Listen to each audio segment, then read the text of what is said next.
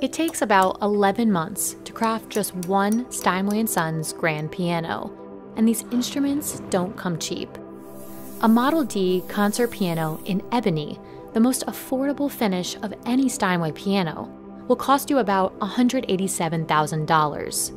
But that's nowhere near how high prices can reach. Steinway has produced two of the most expensive pianos in the world, worth over $2 million each. The next most expensive piano is half the price, at $1.2 million.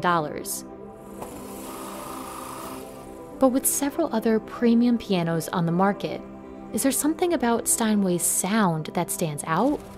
And is that what makes these pianos so expensive?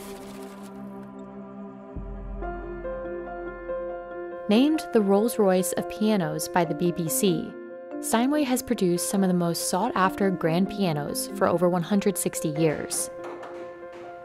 It's the piano of choice for Billy Joel, Lang Lang, and many other professional musicians.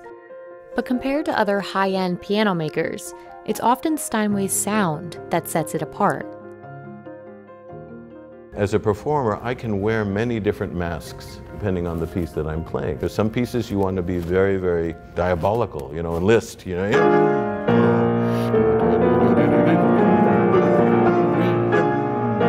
And at the same time, lightness.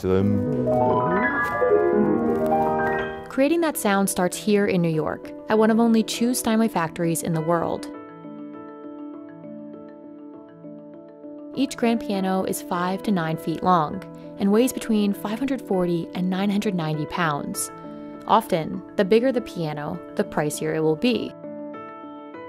About 85% of a Steinway piano is made of wood, and one of the most crucial woods is used for the soundboard.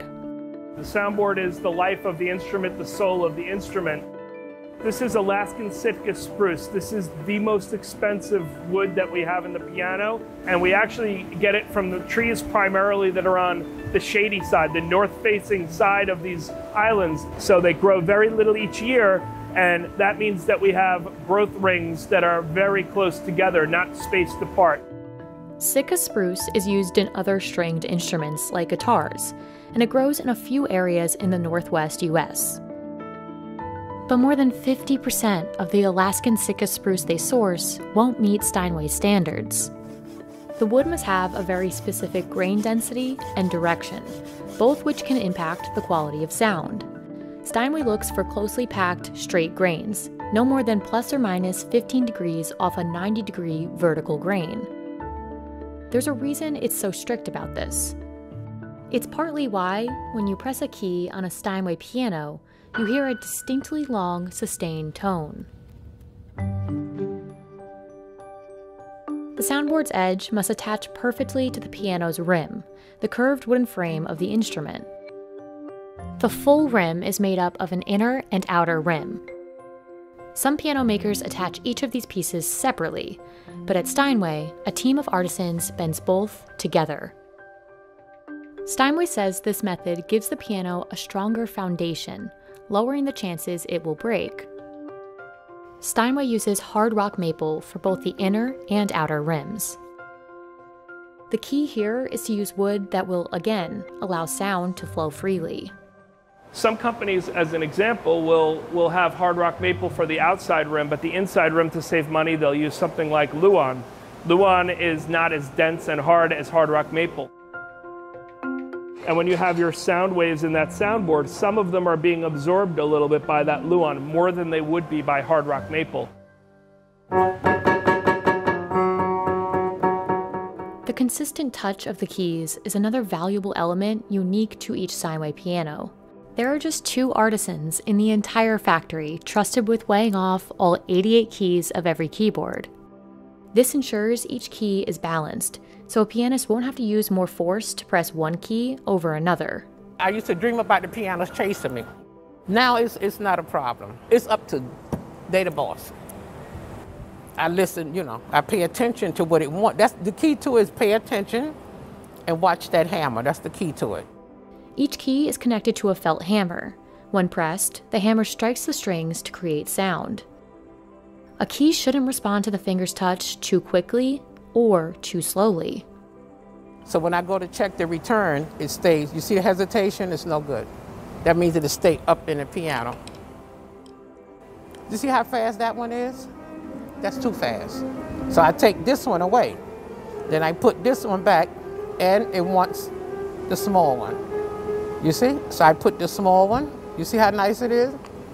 And that tells me what it wants. So that shows you the difference. Everyone is different. One of the most difficult jobs is the final tone inspection. The goal is to create a balanced tone throughout the piano by slightly adjusting the hammers as needed.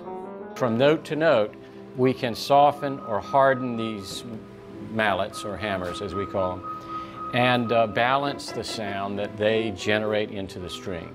The quality of a piano's tone is incredibly nuanced, something only an experienced ear can decipher. Well, if I take this note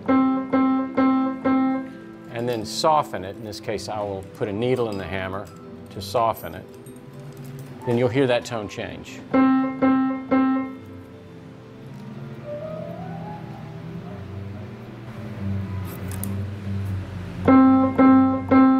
Comes a little bit smaller.